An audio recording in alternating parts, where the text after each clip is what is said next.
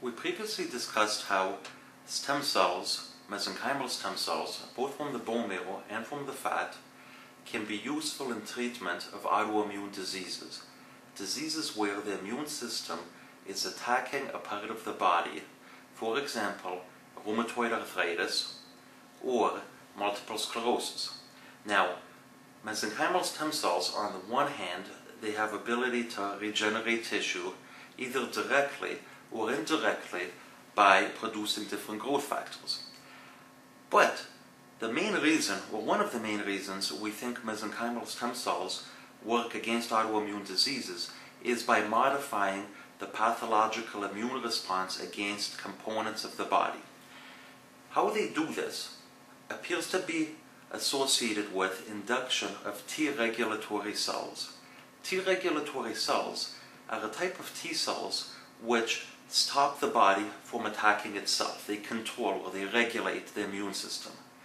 Now, one of the questions that's asked is, if the mesenchymal stem cells can induce these T regulatory cells that protect the body against attacking itself, why not take out T regulatory cells from the body, expand them outside of the body, and then put them back into patients?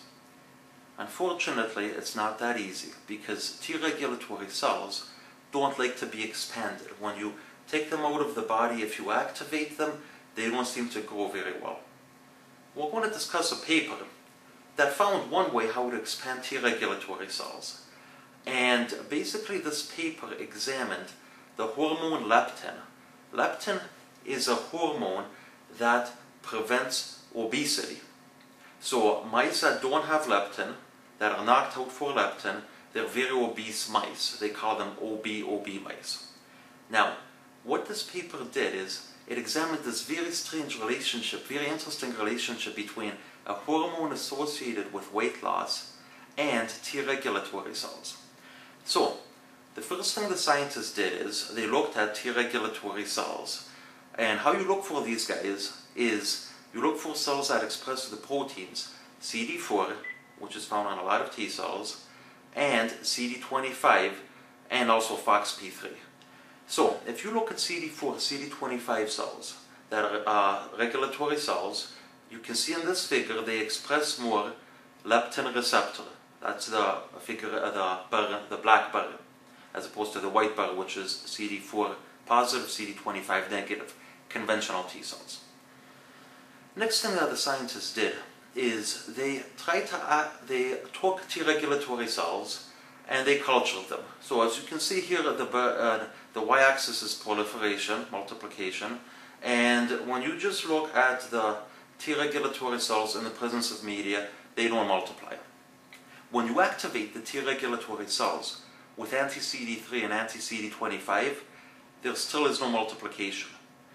When you activate the T regulatory cells and add leptin, that hormone we mentioned, again there's no multiplication. However, if you block leptin, if you give antibody to leptin, you can see a very profound proliferation. And then if you give the antibody and then add leptin, you see a suppression in proliferation. So that gave the idea that blocking of leptin, giving antibody to leptin, increases proliferation of T regulatory cells when they are activated with anti-CD3 and anti-CD25. In order to reconfirm this point, increasing concentrations of anti-leptin antibody were added, here in this figure, to the CD4, CD25 T regulatory cells, and you can see increased proliferation. Whereas conversely, if you give leptin, you can see decreased proliferation. So, there seems to be a method here of expanding T regulatory cells. The next question is, these expanded cells, do they actually still suppress activated T cells? So, in this figure, you can see activated T cells, CD4 positive, CD25 negative, conventional T cells. When you give them anti-CD3, anti-CD28, they multiply. When you give anti-CD3 and anti-CD28 to anti-leptin expanded T regulatory cells, you can see a little bit of proliferation.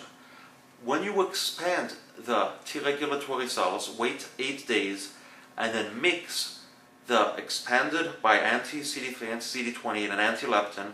You mix those cells with activated normal cells, you can see here suppression.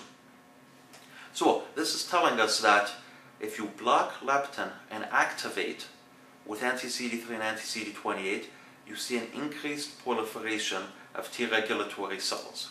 Now, where is the leptin coming from? Because here you're blocking leptin, you're giving anti-leptin, but you're not putting leptin in the media. So what the investigators found was that actually both normal T cells, CD25 negative, CD4 positive, and also T regulatory cells make leptin the longer you keep them in the tissue culture.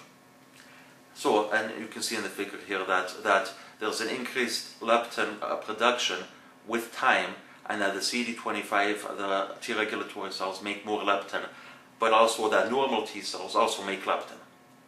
Now, how could the blockade of leptin signaling, blockade of autocrine leptin, how could that be stimulating proliferation?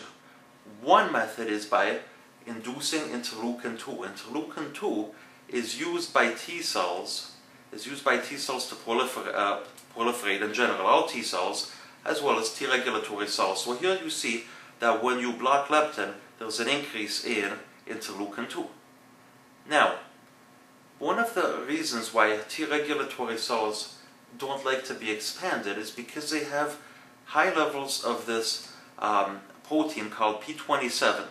P27 is basically a cell cycle blocker that blocks cells from cycling. So if you compare in non-activated CD4 positive, CD25 negative normal T cells, these ones have low concentration of P27 because they can multiply.